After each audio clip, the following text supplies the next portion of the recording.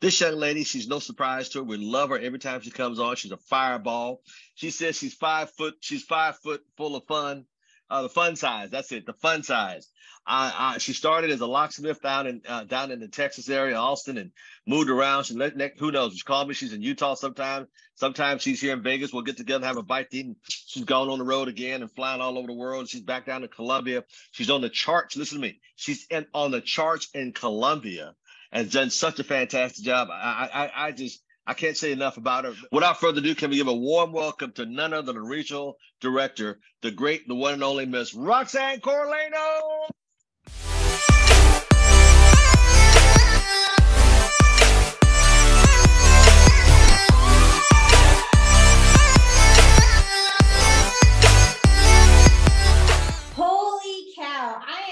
Excited. I don't even want to train today. I love hearing these success stories, these celebrations. I'm like, let's just keep going through them. Let's just keep hearing these stories. And it's so great to be able to see that the people that are on these calls every single day, the people that are in the trenches with us, just like Miss Jackie Black, just like myself, just like Miss Maria Estrada, we're on these calls and we're absorbing this information. So these success stories could be ours as well. They will be ours as well. So I am so pumped up today. Thank you so much, Mr. Thomas. I have so much going through my head right now.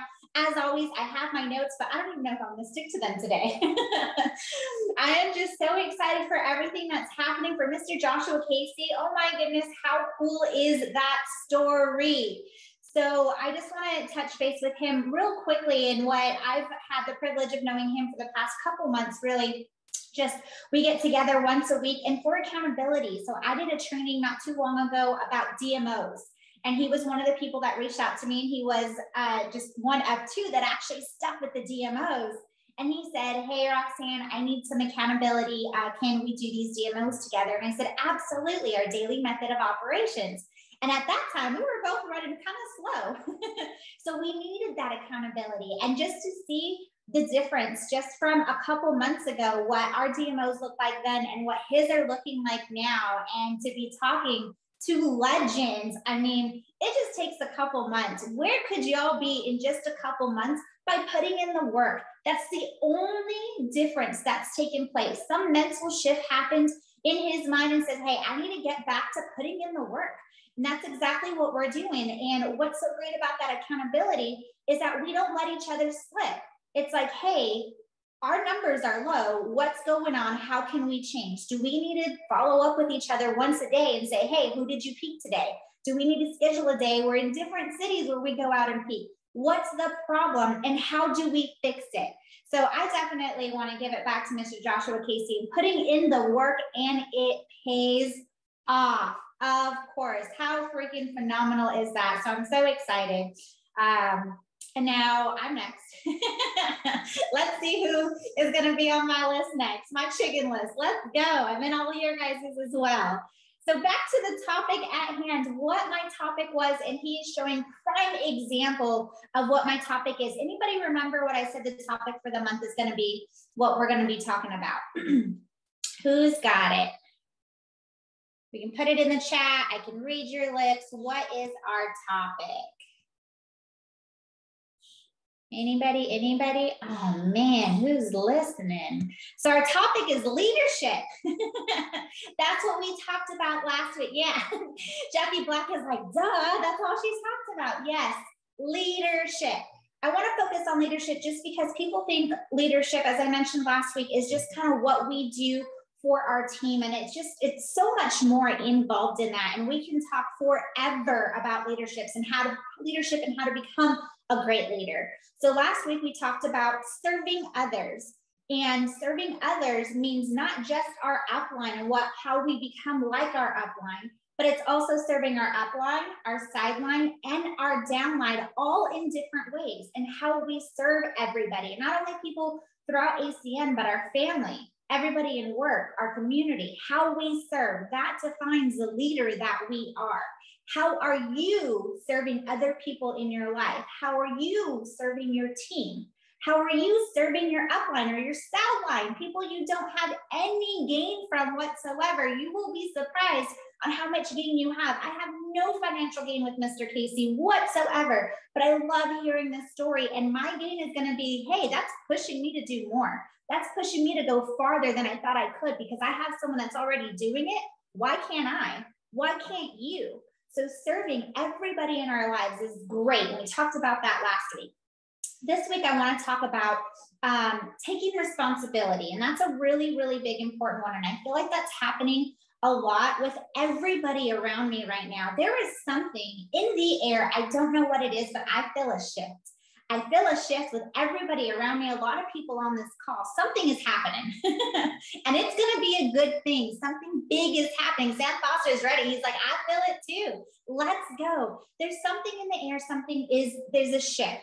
So when we talk about leadership, when you go back and you focus about you being the leader that you are, whether you have a team or you don't, you are a leader. You need to perceive that to other people because nobody will follow you unless they trust you.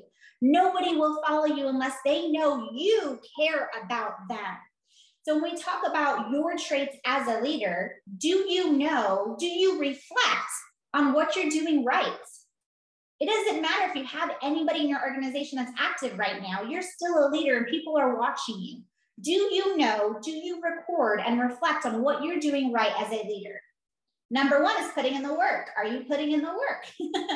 That is number one, because if your team sees you putting in the work, they know you're in the trenches with them.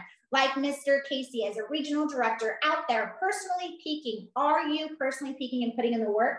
Or are you coaching your team to peak? Are you coaching your team to do this and not doing it yourself? That demands a lot of respect from your team. If you're doing it also, they're like, hey, they're doing it, I can do it. So are you putting in the work? Do you know what you're doing right? Do you know what you're doing wrong? That's something we don't like to reflect on. Hey, what am I doing wrong? But we have to in every relationship in our lives. If you have a significant other and y'all are fighting all the time, hey, how do we fix this? Not only what are they doing wrong, what am I doing wrong? It takes two, y'all. So what are we doing wrong? But then also, what can we improve on? So those are three things that we have to reflect about and know what we're doing right, what we're doing wrong, and what we can improve on. Continuously. Growth is not something we read a book and we've got it. This is continuous every single day. So when we talk about taking responsibility, I mentioned it last week. I said everything rises and everything what? Falls. Exactly. Yes, yes, yes. Everything rises and everything falls on leadership. So if you're taking responsibility, your team will take responsibility as well. They will follow you and everybody in your life will recognize that. But how do we know whether we're taking responsibility or we have that victim mode? And I have a couple examples I want to go over where once I started recognizing the difference in victim versus responsibility, because you have to recognize it first. And sometimes you're like, well, they're not excuses. It's what really happened. Well, it's still an excuse. Either way, if it's a reason why you didn't do something or why you did do something, it's an excuse. So what's the difference? I remember the very first time, and this was years ago, even before ACN, I recognized that something wasn't right. I was already an entrepreneur, locksmith, so I was already learning how to serve other people, how to become a leader myself. And I was working with a security company. So I had other jobs here and there, not necessarily jobs, but contracts with other companies. And I had this one company where it's a call center. So I have these virtual gate guards out in the middle of nowhere out here in Texas.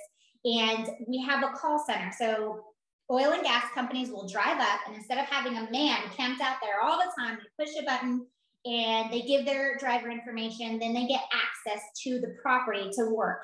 It's oil and gas company stuff we do out here. But with this company, I noticed we have cameras out there. I get their reports. I have license plate reader cameras, all kinds of stuff that I can go back and refer to and create this report for my client.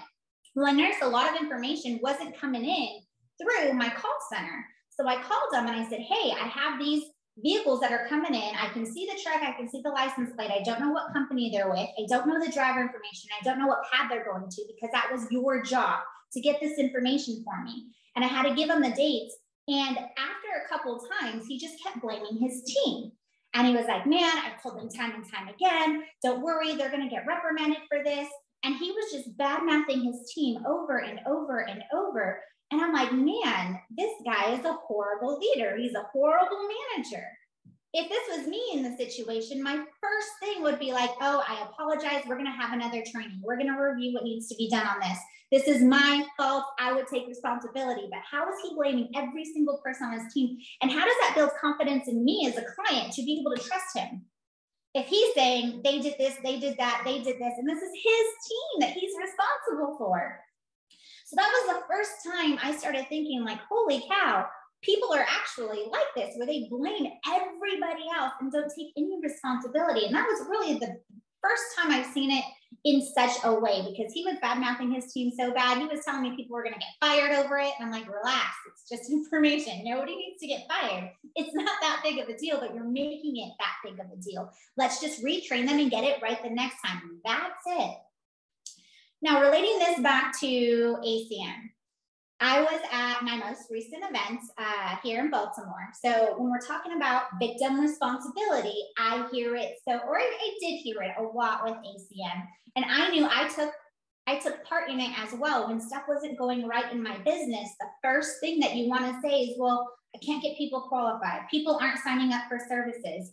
I just can't get people to see the benefit of this. And they're blaming everybody else not doing stuff. So at this event, there was a woman I had met for the first time. And I have a new rep with me, and we're all hanging out. And she just kept talking about, my son just doesn't get it. Like he can't get the concept. And this person's a real estate agent. And how come this will be so beneficial for them? And just talking about everything about everybody else. And it was just negative energy to start with, so much that my new rep just walked away. My new rep hadn't received a no yet. My new rep hadn't had these issues, but she's complaining about other people bad-mouthing ACN. It's one of those pyramid things. It's this and it's that. And I'm like, oh my gosh, this is why I keep my reps in a bubble. I want to show them the whole world of ACN, but I keep them in a bubble for this reason. And it was just, it started a domino effect of just her going on. And I would try to change the subject, and she would answer my question, then go back. And then I would try to do something else, answer the question, and go back to the point where we had to leave. So as a leader, for me, my first thought is, okay, I need to tell her that this isn't okay because she is tainting the environment. I wasn't the only person around her. And so now if we're in this restaurant and we want to pique someone and the waiter's hearing her talk about this, why is the waiter going to think that this is a great opportunity for them? Because they just see how hard it is. But it's not. So we want to take responsibility for people not joining the business or whatever. My example to that is something that I had to come to terms with. It's kind of on the same topic, but flipping it a little bit, is I recently presented to a real estate broker. I was so excited. I told him about what I did. I wanted to sit down with him. I presented to him, and he loved it. He loved everything about ACN. So this is fantastic. I need to speak with my partner. Awesome. So I walk in, I have a meeting at their office, their big real estate office here in San Antonio. I mean, they're okay. They have about 400 real estate agents. They have about 100 closings a month. So I am strutting my stuff and I am stoked. I'm like, oh yeah, this is in the bag. I am so confident because I already got one that's ready to go. So I sit down, I deliver this 15-minute presentation to the broker, the other brokers there, that's a partnership. He's ready to retire. And I go through my presentation and I'm like, all right, so already pulling up my website, ready for them to sign up. This is how confident I was. And I'm like, this is the best presentation I've ever given. And then he says, well, let me think about it. And I'm like, oh, okay. He doesn't want to make a decision on the spot. No big deal. But as I continue talking to him and figuring out what he needs to think about, he does not want to sign up, or he's hesitant. He was like, well, only if they had open electricity here in San Antonio. And I'm thinking, yeah, that's one of our 10 services. And this is what's going on in my head. I do not say this out loud, but I'm thinking if you have 100 closings a month, that's 100 at minimum internet customers, at minimum, because there's no other provider here in San Antonio they can get other than AT&T and Spectrum. It's in the bag, 100 internet customers. Some of those are going to get TV. Some of those are going to get home security. Some of them are probably one or two are going to get a home phone. Who stinking knows? But there's so many other services in electricity. And I'm like, what in the world is this guy thinking? And taking the victim approach, I can automatically say, oh, he doesn't get it. I don't understand what he doesn't get about it. And I can go through everything that is why ACN would be such a benefit for his brokerage, not only for his clients, but for his real estate agents as well. And on top of that, they're also a property management company. So they have over 100 properties they manage every single year, or however long people are moving in and out. They have more services there that they can get. But then I sit back and I think for a second, I'm like, wait a minute. Stop taking the victim approach. Stop figuring out why this guy doesn't want to sign up and think about what I did. How in the world, in an closed electricity market, it's not open, did I put so much emphasis on electricity? Like, that's the number one thing that stood out to him. Out of everything, my entire presentation, why is he focused on electricity? Not because of him, not because he ever thought about it before. He never thought about it before. San Antonio's always been closed. It's because of me. I did something that I focused so hard on electricity. One thing I said, and maybe spent 2 seconds too long on it, whatever it was, that's what stood out to him, and that's what his focus is. So now I need to go back and look at my presentation and be like, what in the world did I do that I made that happen in a market that they can't get electricity? I know why. That's when I had just started my East Coast reps. I had just started opening out in the East Coast, and we were focused on electricity. I was really excited about that. I haven't been in an electricity market before, so I knew exactly why I focused on it, but that was my fault, no one else's. Not his, because he didn't catch the vision. Mine, because I did not portray the proper vision for him. Are you guys following me? Are you following me? It's not his fault because he didn't catch it. Everybody that says no to this business, all those no's, go for no's, why are they saying no's? It's not their fault. It might be wrong timing, yes, but it's not their fault they didn't catch the vision. It's ours. It might be wrong timing for them, but then why, if we know that, that's why we have these questions to them in the beginning, why they would need something like this. Maybe we can project something for them in the future. They're great right now, great. Their brokerage is super busy, but what happens during those slow months? That's what I could have focused on. This is something that can help your agent sustain during those slow times. The market goes up and down. Or how about having him stand out as a brokerage to attract more real estate agents with impact? I could have focused on impact, something that they can provide to their agents. And now other agents are going to say, hey, this is the only brokerage that's providing something like this for us. This is the brokerage we want to work with. There's so many other areas I could have focused on, and I didn't. I hope you guys are catching the victim responsibility. Take responsibility. Does that mean everything that happens is always your fault? Absolutely not. But what can we do to improve? That is the focus. And I see T nodding her head, and I hope you don't mind. I'm going to share something. Am I open to share conversations we have on accountability, T? Okay, I got the green light. I got her thumbs up. So when I say I feel something in the air, I really do with a lot of people. I felt it with Joshua Casey, and now I'm feeling it with Miss T. Hayes and other people on other calls that I have going on with people in this group. But she was on vacation, or she had left home. She wasn't at home, and she had these goals that she wanted to set, people she wanted to talk to, people she wanted to peak. But life happens. Stuff happens. And something was happening, and she just wasn't able to do the work. I don't want to get into too much detail, but it was family stuff. Stuff was happening. It involved hospitalization of family, just big things that people would have valid excuses for. It's a valid excuse why work didn't get done. But she finally gets back home. We get on our call. We meet twice a week, actually, and we get on this call. And even though she knows that other stuff in life was happening, she just said, I just didn't do the work. Oh my God, that opens up my heart so much. And I'm like, oh, just recognizing that life is going to happen always, but recognizing even though life is happening, that she didn't do the work.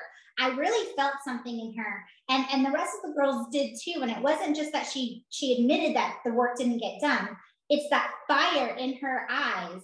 Like, I didn't do the work, But next time you are dang straight, I'm going to put in the freaking work no matter what happens. That's what we saw in her. And it was just a phenomenal feeling. And I'm like, I feel it, T. I feel it. It's coming for you. Because she could have had 1,000 excuses and she didn't. She just said, I didn't do the work, but I saw it in her mind. Next time I will, and it's not going to change anything. So I'm really excited for what's next for T and everybody on this call. So assuming responsibility, one thing is recognizing that maybe it was us. Maybe we could have done something different, that maybe we could improve. We have areas to improve. Recognizing that and just saying, I didn't do the work. Is that it? Is that all we need to do? Just say, hey, I didn't do the work. Maybe I'll do it again next time. Heck no, because that's a maybe. That's like, oh, well, I didn't work this week. I was on vacation, or my kids were sick, or I wasn't feeling well. Whatever it is, step one is recognizing it.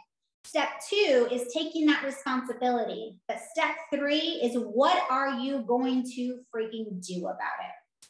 What are you going to do next? What are the steps that you are going to take to make that change? So it's not only recognition, but it's taking those steps to making that change. And I said it last week again, and I said, trust the process. And trusting the process isn't trusting in the process. It's trusting your change, your growth, your leadership capabilities throughout the process.